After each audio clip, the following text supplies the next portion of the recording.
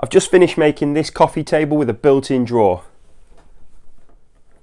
I'll explain why this won't open later on. Let's check it out. To keep within budget for my client on this one, I'm using a single sheet of plywood and a bunch of 2x4s. The first thing I needed to do was to break down my sheet of plywood into the key pieces. This consisted of cutting it down using the track saw initially. It really annoys me how this Erbauer track saw has the dust port pointing towards your hand, and due to the design of it there's no way to rotate it, so it pops off every now and then if I catch it with my hand or anything like that. Once I've made the plywood more manageable, I took it to the table saw and cut my pieces to final length and width. I needed 2 end pieces and 2 shelves for the initial carcass. I'm going to go back and cut the drawer pieces later on. Once I cut all the key panels, I needed to make some legs. My client wanted chunky legs for this table, and seeing as this will be painted, I simply laminated 2 2x4s together. I slathered one of these bad boys with a load of glue and spread it out thoroughly using a silicone spatula that I stole from the kitchen and never gave back. It's perfect for these types of jobs. Then it was just a case of getting every single clamp I own and clamping it all up. Once I clamped it within an inch of its life, I left it for a few hours to start going off and came back to remove the clamps. I was a bit concerned that the weather was a bit cold and the glue may not fully cure properly, so I removed the clamps as they'd done their job. And then it was just a case of sneaking into the house and hiding it in the spare bedroom without my wife spotting me. Once I was happy that it was fully dry, I took it back into the workshop and realised it was too thick to cut down on my mitre saw. So I took my circular saw and a speed square to trim them to smaller, more manageable pieces. I made sure to cut these a good few inches longer than the final length, so that I can account for any planer snipe when I run them through the thicknesser later on. Once I cut my 4 legs, I needed to remove the rounded edges from the 2x4, so I ran them through the table saw to neaten them all up. I did this on both sides, which left me with 4 legs that were a bit wider than they were deep, so the next step was to run them through the thickness planer, rotating them so that I can get them completely square. And then I was left with 4 perfectly square legs. You can't see it very well here, but there's some planer snipe at both ends of the legs, so I just marked out where this starts and ends, and then I just made sure I had enough space in the middle for the leg length I wanted. And what do you know? I did! Almost like I planned for it. I marked out where I wanted to make the cuts and then took them to the mitre saw. The saw still wasn't quite cutting all the way through, so I needed to make an initial cut and then rotate the legs before finishing the cut off. The legs were done now, so it was time to assemble them. To do this, I'm going to use good old pocket holes as they're convenient, quick and easy. I ran them through my Craig 720 Pro, which is an absolute beast of a pocket hole jig. I did 3 pocket holes on either side of my end panels. Then I needed to cut some stretcher pieces for the leg assembly, so I took the end of 4 of my remaining 2x4 boards, which would leave enough on each board for the tabletop, and then I cut them to the exact width of the plywood end panels. Once I'd cut them to length, I needed to rip off the rounded edges again, so I did this on the table saw. Next up, I lined the boards up with the legs to measure out the exact width so the stretchers match the legs exactly. I prefer to mark against the actual material rather than take the measurements wherever possible, as it eliminates any mistakes, and as my memory is so terrible, I often take measurements and instantly forget it. I imagine a few of you have probably done the same at some stage, right? Not just me. I ripped the stretchers to their final width on the table saw and then test fit the total leg assembly. I didn't want the panel to be too deep, so I placed it on top of my other end panel to raise it up a bit, and then just checked everything would fit and line up okay. Once I was happy with everything, I gave each component a run over with the random orbit sander. It's much easier to do than main sanding now before assembly. Don't ask me how I know. Here's some sanding, a bit more sanding, and a bit more sanding. Now came the time to build the leg assembly, which just involved adding glue to the end of the plywood and then lining it up with the legs. I used the stretchers to get everything lined up how I needed it, and then added my pocket hole screws, which tightened it all up and meant I could keep on working. I did the same to both leg panels and then moved on to the stretcher pieces. I slathered them in glue and spread it out to cover the entire back of the stretcher, and then just attached them to the panels. I clamped them up and left them overnight. No need for screws or anything like that on these. Now, I like to always use some small scraps of plywood to protect my main workpiece when I'm clamping it up, especially when working with softwood like pine, as the clamps can leave indentations and you want to spread out the pressure with something like plywood to take that pressure directly off the wood. You can see here the indentation that it makes, and it'd take a lot of sanding or planing to get that out of your main workpiece. Because this is being painted, I thought I'd add a little bit of filler to the joints just to neaten them up. It's not really necessary as they're nice and tight anyway, but just gives a better finish when it's painted later on. Next up, I needed to do the base and the shelf, and this is where I think I massively overthought this. The easiest thing to do would have been just to add another piece of plywood onto the back of my end panels, which would give me a nice flat panel to attach the shelf and base to. Not to mention it would cover the pocket holes, but I decided in my infinite wisdom that I'd cut notches out of each corner and mess around lining this all up. It's not like people are going to see the notching out and say, "Oh, that guy did extra work on this. Well done." So really all I did was create a load of unnecessary work for myself. Oh well, I'm sure I'll have forgotten and done exactly the same thing the next time I make a similar project. After all, there's no cure for stupid. Anyway, I painstakingly measured and marked the corners, then I cut them with the jigsaw, tested the fit, amended it, and finally got the fit I wanted. Then I drilled some more pocket holes at each end. However, because I'd notched the corners, but I wanted to screw them in, I needed to bust out the Craig 320 pocket hole jig. I've used this pocket hole jig to build entire pieces of furniture like this coffee table before, so it's more than up to the task, but it's just a bit more time consuming. Did I mention that notching out the corners was a complete waste of time? Once I'd drilled the pocket holes for these, I added some iron-on edge banding. I'll be linking to all the products I use in this video in the description, but I won't be including this edge banding as it's terrible. Normally I make my own edge banding, but I thought I'd use iron-on stuff as it's a bit easier generally, but unfortunately I got a bad one. I tried a few different ways to trim it down throughout this process, and none seemed to make a difference. For this first attempt I used a laminate trimmer on my router, however all the methods resulted in the edge banding splitting along the grain at some point, where it wanted, rather than where I wanted. So I won't be using this particular edge banding again. Once I'd edge banded the base and the shelf, I attached them to the leg assembly, starting with the base, which I added a bead of glue and then screwed it into place. You'll note that I didn't have pocket holes to the notches on the base piece, as there won't be any load bearing on it, so it didn't feel necessary. Then I added the other leg and flipped it over. It was already feeling pretty stable, so once the shelf was in, I knew it would be rock solid. To position the shelf, I cut some spacers from a scrap of 18mm MDF that I had lying around, and then it was just a case of slotting the shelf into place by adding glue and then screwing it into place. With the shelf on, I had two pocket holes that would be visible if you were to stick your head into the shelf. It probably wouldn't be seen by most people, but I thought that seeing as I was going to paint it anyway, I'd plug the holes. So to do this, I just took some 10mm dowels, squirted a blob of glue in the hole, and then tapped the dowels in place with a hammer. Just tap it in. Once the glue had dried, I came back and then cut them flush with a Japanese pull saw, which meant I could get really close to the plywood panel without causing damage. Then, to finish it off, I just took my block plane to it. That's the main carcass complete. Next up, I needed to move my attention to making the top, so I screwed a stop block to my miter saw station and then cut my 2x4 materials to rough length, making sure to leave them a little bit longer than I needed. Then I could trim off the rounded edges on the table saw. You know the drill by now. To neaten the boards up and to ensure they were exactly the same thickness, I ran them through my thickness planer. And there we are, lovely plain boards. To join them, I'm going to use glue and biscuits to make sure they all remain aligned. I marked out where I wanted my biscuits to go and then mortised out for 20mm biscuits. Then I started the glue up. I went along gluing each biscuit in place and spreading plenty of glue along the edge of the board. Now, I'm going to level with you here, as I don't remember or not, but I really feel like I missed the glue on one of the boards and just glued the biscuits. Look, right there. I think I rotated the board the wrong way, but for the life of me, I could not pull it apart again. So we'll just have to see if it has any long-term effect or not, and whether I actually even did miss it out. Perhaps it'll just be one of those little mysteries that will keep me up at night for the rest of my life. I had a couple of small imperfections on the knots from running them through the planer, so I rubbed in a bit of wood filler putty. I've used this one before and it's always worked well, so I trust that this will be a good one for this too. Then, once it dried, I gave it all an initial sanding down. Oh, hi Ben. Next step is the drawer. This notching out of the bloody base and shelf has come back to bite me again. I needed something to screw the drawer runners to, and because the main side panels are recessed back, I needed to add a filler piece for the drawer runners to attach to. Fuck my life. I measured up the internal dimensions of the space and then cut 2 strips of plywood to fit by ripping them to width on the table saw and cutting to length on the miter saw. Then I slathered some glue on and slapped them in place.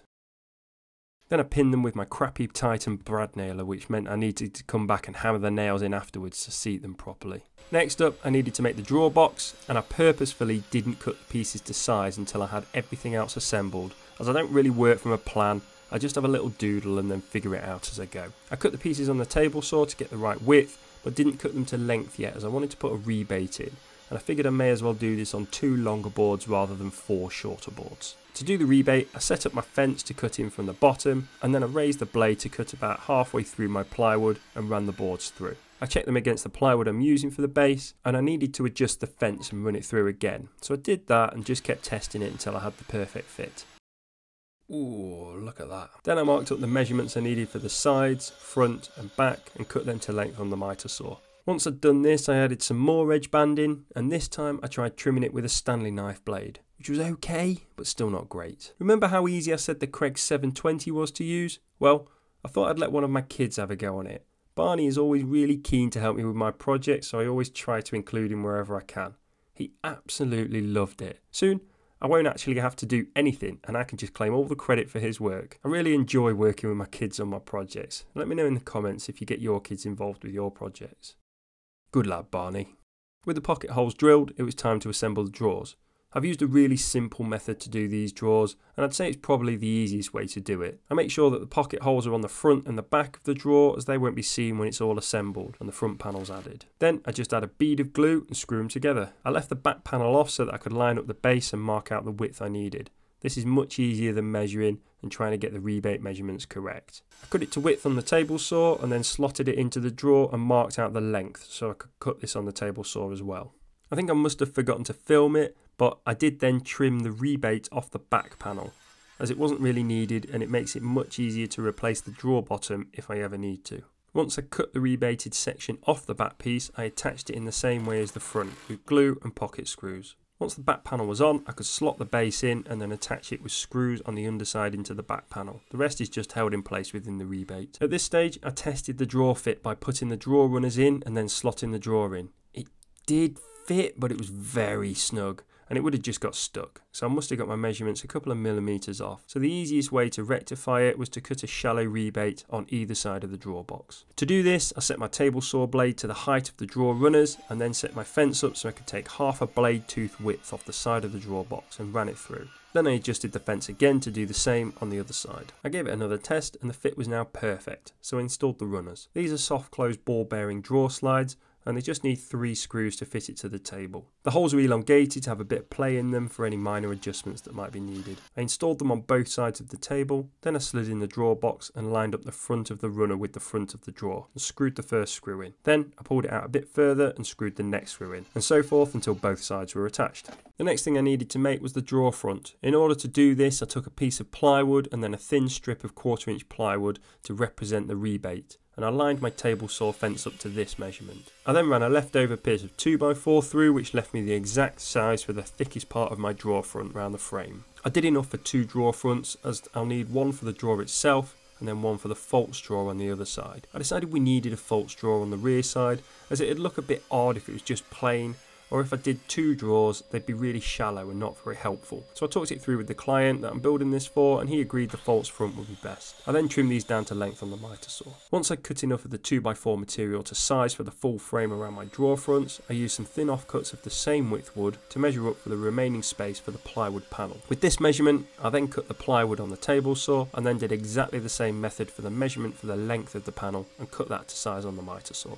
Oh, hello, someone's gone and got himself a new haircut. As a hobbyist, I tend to only get the chance to do this stuff in my evenings or if I have a spare time at the weekend. So you'll notice a few outfit changes and the occasional haircut during the filming of my longer projects. Not much continuity going on here, I'm afraid. Once I cut the plywood panels, I added pocket holes around the edges and then added a couple of pocket holes to the frame pieces to help join everything together. I could then lay out the frame and panel using the scraps of plywood as spacers to raise the panel up so it sits perfectly flat on the back side, and will have the correct rebate on the front. Then I added glue and screwed them in to pull it all tight. To fit the drawer front, I squeezed out a bunch of super glue onto the back of the drawer front and used an activator on the drawer itself, then lined it up using playing cards as spacers for the bottom and the sides and pushed it into place. The activator helps the super glue adhere instantly, which meant I could pull the drawer out and secure it in with screws from the back. Now, I put the false front on the back in place, and as you can see there's the space around the edge that I'd done for the drawer front. Thinking about it, it'd probably been fine to have made this perfectly snug, but it wouldn't match the actual drawer, so I came up with the solution. It was pretty simple really. All I did was cut a piece of plywood the exact size of the space,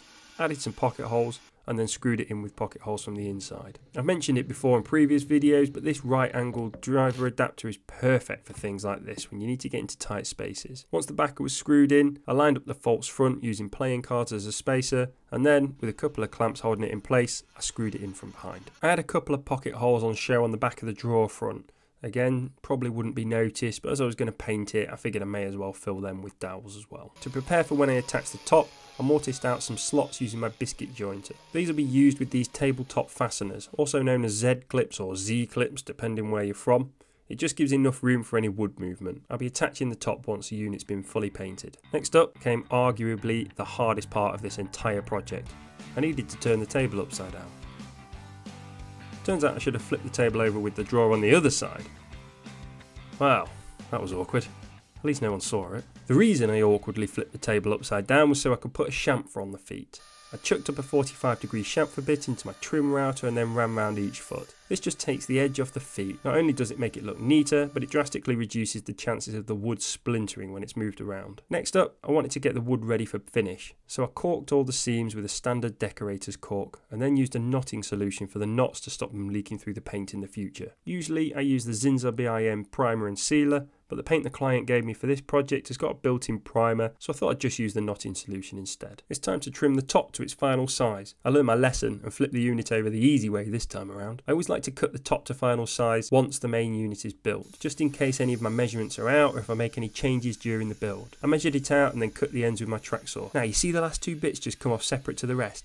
That's what makes me think I must have missed some glue off. But I really tried to pull it apart and it definitely wasn't coming off. So I guess I'll just have to see how it goes over time. I'd already done the rough sanding, so I sprayed it to raise the grain and gave it another sand with 120 grit and then 200 grit. While I was at it, I ran over the rest of the unit with the sander, just to smooth any rough bits. Once I finished with the sanding, I started with the stain for the top. I bought this oak stain from Amazon and applied a single coat of it as per the instructions. I have to say, I really like the way this stain went on. No blotchiness, and it applied really nicely and dried a lovely colour. I'll add a link to it in the description. While the stain was drying, I set up my makeshift spray booth. I've got a new sprayer recently. It's the Erbauer EPS 800 sprayer, and this will be the first project I've used it on, so it'll be an interesting test for it. I'll be using it on a few things and then I'll do a review video on it later on. If you're interested in seeing that video and any of my future videos, make sure you go ahead and hit that subscribe button. I mentioned that the stain went on really well, but there were two issues. The first is that the colour didn't quite match my client's flooring, which is what they wanted, so I knew I needed to do something else with it. And I also noticed that although the filler I used is suitable for stain, I found that this particular stain didn't change the colour of it at all. As you can see, it was a cold evening when I did this, so I bust out the hat and the coat. In order to darken the stain slightly and to ensure it stains the filler, I added a coat of the Georgian Oak Danish oil that you'll have seen me use in some of my other videos. This worked perfectly on darkening it and staining the filler. I left that to dry overnight and came back and added a couple of coats of varnish. Normally I use Danish oil or varnish, but I only did a single coat of the Danish oil for the colour and went with varnish on the top. I denibbed and then added the final coat for a lovely smooth finish. Once that had dried, it was time to attach the top. I laid it out with an even overhang on all four sides and then grabbed the tabletop fasteners and screws and attempted to attach the top. I don't know why, but I always give the original screws a chance with these types of things before I realise that they're always absolute crap, and then swap them out for much better quality screws. It makes such a big difference. Don't settle for the standard screws they give you with stuff. My recommendation is to always use your own ones. My go-to screws are Torx head ones, as you get the good connection between the driver bit and the screw. Once you go Torx, you never go Borks.